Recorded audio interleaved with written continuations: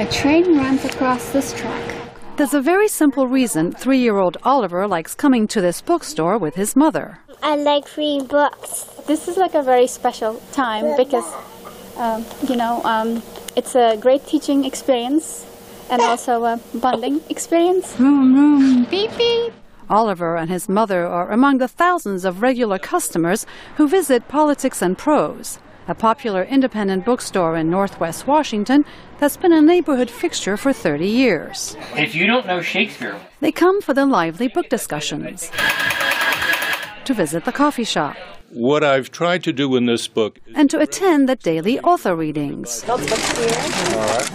Even President Obama visited the store with his daughters to show his support for small businesses.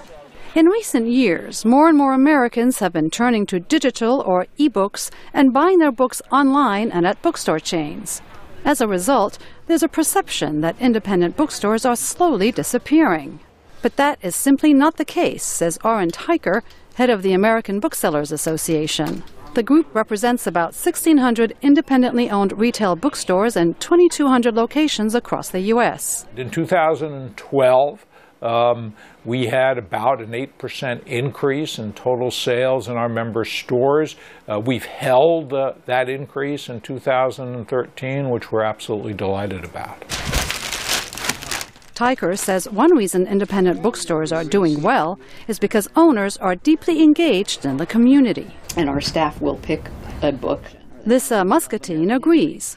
She and her husband, Bradley Graham, bought Politics and Prose from its original owners a few years ago. As people's lives become more homogenized, more digitized, more anonymous, more impersonal, they want and crave places to go where they're interacting with real people. And I think a bookstore, especially, more than almost any institution in a community, provides that. Actually, this one. Jeannie Kahn has bought her books at Politics and Prose since it opened. I just love reading and have become a voracious reader and would much rather buy books at an independent bookstore than at one of the mega bookstores or Amazon.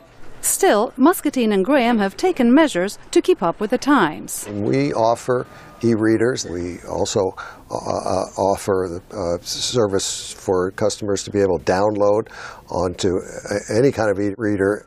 But they still provide what their customers like best. We've expanded in a number of areas, including literary classes and trips. We have our own book printing machine now in the store.